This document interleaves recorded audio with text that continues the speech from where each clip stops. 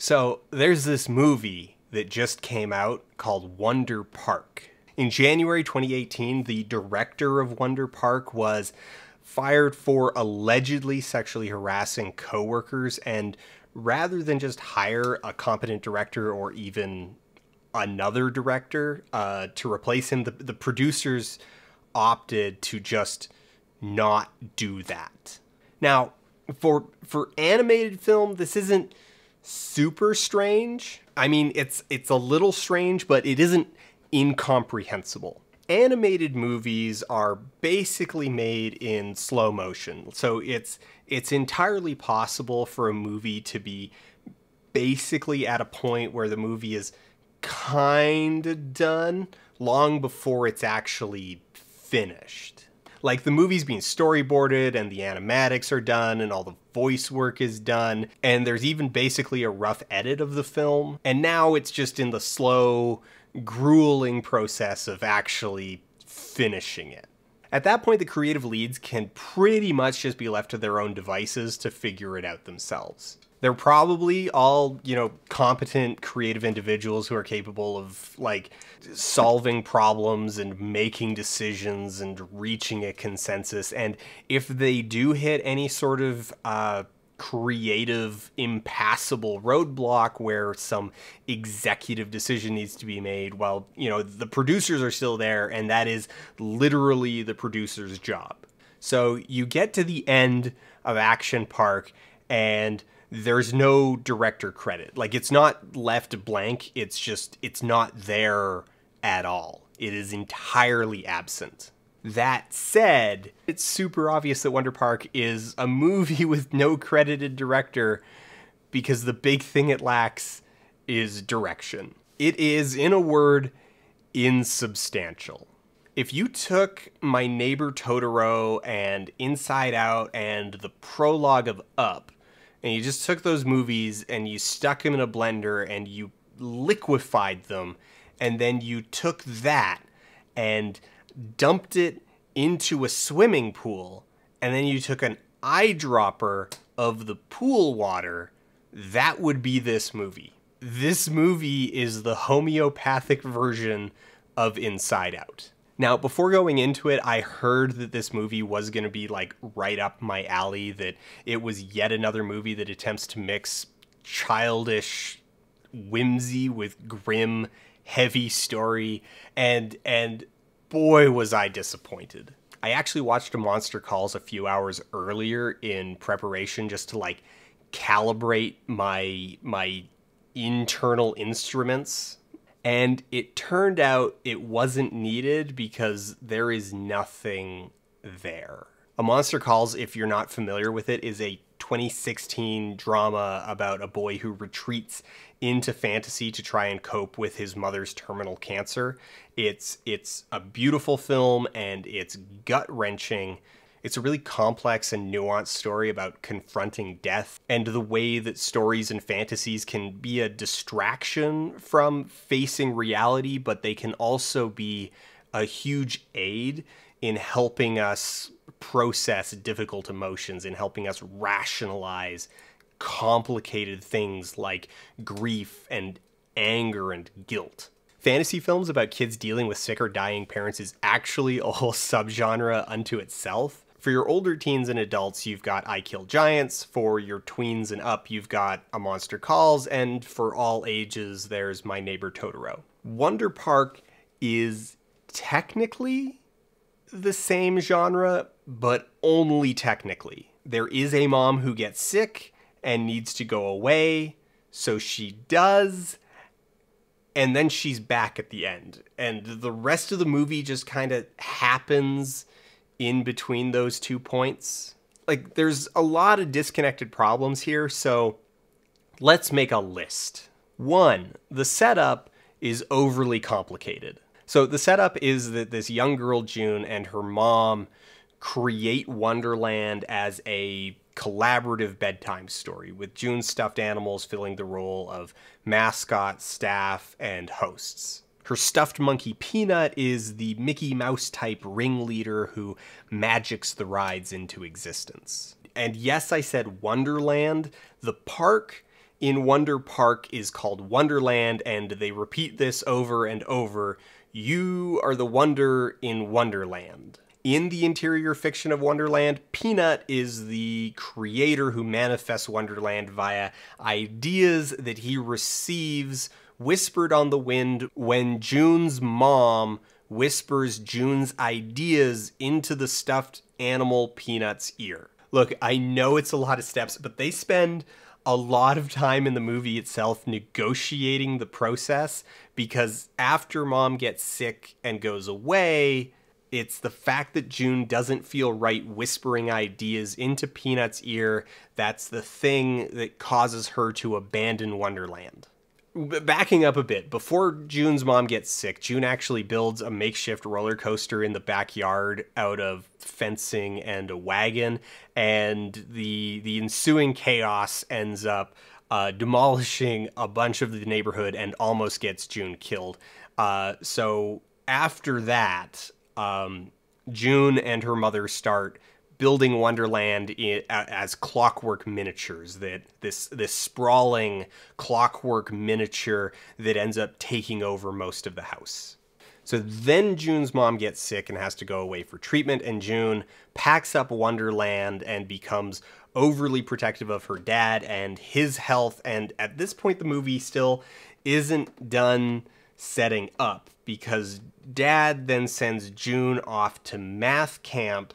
But on her way there, she has a panic attack. She imagines this scenario where her dad is going to eat pizza and drink beer all summer and get fat and lazy, and if he doesn't have a heart attack, he's going to light the house on fire or explode or something. So she imagines this elaborate scenario and convinces herself that she needs to go home, and so she creates a catastrophe on the bus, forcing the bus to stop and giving her an opportunity to sneak away and take the hiking trails back home. Then finally, as she's walking through the forest, she comes across the magical abandoned ruins of Wonderland, and the movie properly starts. So Wonderland, as she finds it, is in disrepair because she stopped imagining it, so she needs to rekindle her imagination and fix the park to save it from the darkness. Alright, issue 2. The character designs are boring. So the Fantasy Wonderland is staffed with magical talking versions of June's stuffed animals, but these characters are really unmemorable in their designs, both in terms of being characters in a Nickelodeon film that will no doubt lean heavily on merchandising, and also in terms of being the mascots of a fictional theme park. The only one that has any flair is Boomer the Bear, who is blue, and that's it. He's still otherwise just a bear, but he's blue. Otherwise, they're all just generic cartoon animals. 3, the camera work is chaos.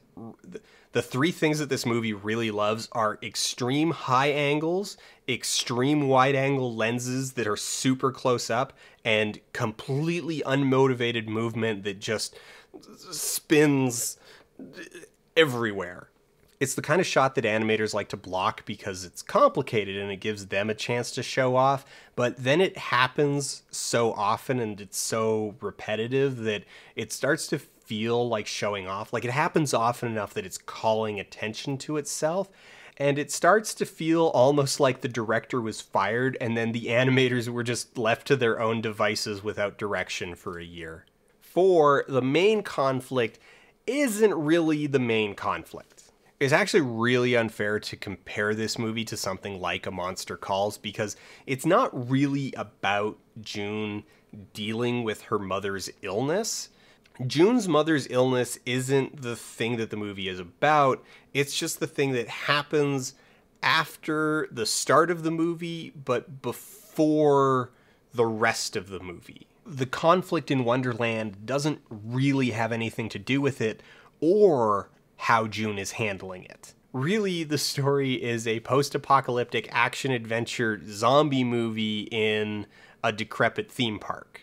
Then, tacked onto that, you have a token, ill-defined, generic sort of don't let the spark of creativity die type message to kind of tie it all together. So Wonderland is being devoured by the darkness, a storm cloud vortex hovering over the park that has infected the park's signature toys, turning them into an army of chimpanzee zombies that are demolishing the park and taking the wreckage and hurling it up into the vortex of the darkness. June defeats the darkness when she finds the personal will to whisper ideas into Peanut's ear, allowing him to then manifest them into the world of Wonderland, and they use that to then turn on the park again so that they can just reset everything. But then there's still a small remnant of the darkness hanging over the park. Of all the movies Wonder Park wants to be, it wants most of all to be Inside Out. So that's why you have this weak nod to the idea that being sad isn't always a bad thing. 5, this is just the setup for the TV show. That's the reason any of this exists, and it's also the reason it exists the way that it exists. The movie doesn't really matter, it's just laying the foundation for the Nickelodeon series that is already in production. I mean, that's why the setup is so complicated and also so insubstantial. They're just seeding ideas that they can come back to in the TV show. It's also probably why the characters are so bland. The animals are really simple and basic, specifically so that the models will play nice in a simplified television rendering pipeline.